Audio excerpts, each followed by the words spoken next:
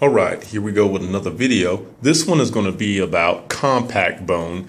One of the things that we need to back up and understand is what we're looking at, for goodness sake, because I mean, I'm looking at this thing and really, honestly, I'm thinking about some pie or something like that. This is pretending to be a wedge of compact bone. Literally what they've done is they've gone in, they've taken a wedge of your humerus or your femur, some part of compact bone. This is very micro sized, and they've blown it up into a macro scale model so that you can see what individual sections of compact bone look like in your body.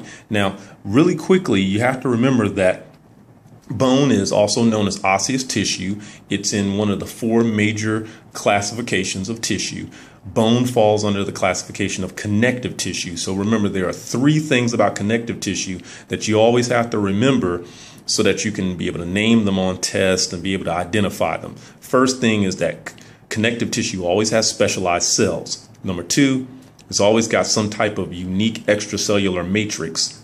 In other words, what the cells and everything is suspended in. And number three, it's always got some kind of specialized protein fiber. So for compact bone, the extracellular matrix is very dense, very hard. It's made up of a lot of minerals. Number two, the specialized cells in this particular model are going to be the osteocytes, which are these little brown specks that you see here. And then, of course, the protein fibers that are involved are known as collagen fibers. This model, what it attempts to do is it tries to get you to understand the organization of the bone tissue, specifically compact bone tissue. What we're looking at right now is an osteon. We're looking at this thing right here. This is an osteon. And what they did was they took all the concentric rings and stacked them on top of one another. Really, all of your osteons look more like this. If you've ever seen a paper towel roll, then you've seen an osteon. Every sheet of the paper towel that wraps around the core of that paper towel roll, every sheet would be a ring of bone tissue. So here's the osteon. You can kind of look at them and you can see where it looks like we took a paper towel roll and then cut that paper towel roll in half. The same with this one. And the same with this one. Looks like they took a paper towel roll and just cut them in half. It's the same as these guys in the background. These are called osteons. O-S-T-E-O-N-S. Osteons. Now, an osteon is the primary unit for compact bone. And with this osteon, what we have are osteocytes. Osteo means bone, site means cell. These osteocytes are manager cells. What they do is they manage the tissue. So they manage the damage that's been done. They manage the stress. They manage the nutrient absorption. They manage mineral deposits, all of that. And these little cells all have their own little hotel rooms. And these hotel rooms are called lacunae. Lacunae, or lacuna is singular, lacunae is plural. Lacunae actually means little rooms. So the bone cells, osteocytes, check into little lacunae.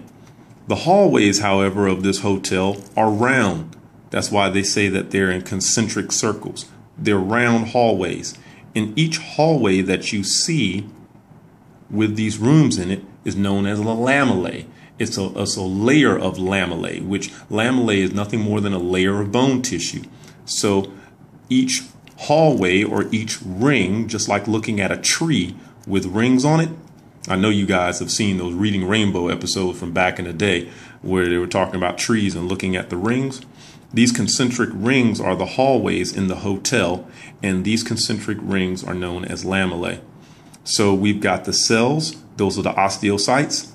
They're inside their little small rooms, which are called lacunae, and those rooms are in circular or concentric ringed shaped hallways known as lamellae. And last but not least is the spot in the middle. The spot in the middle is what's called a central canal.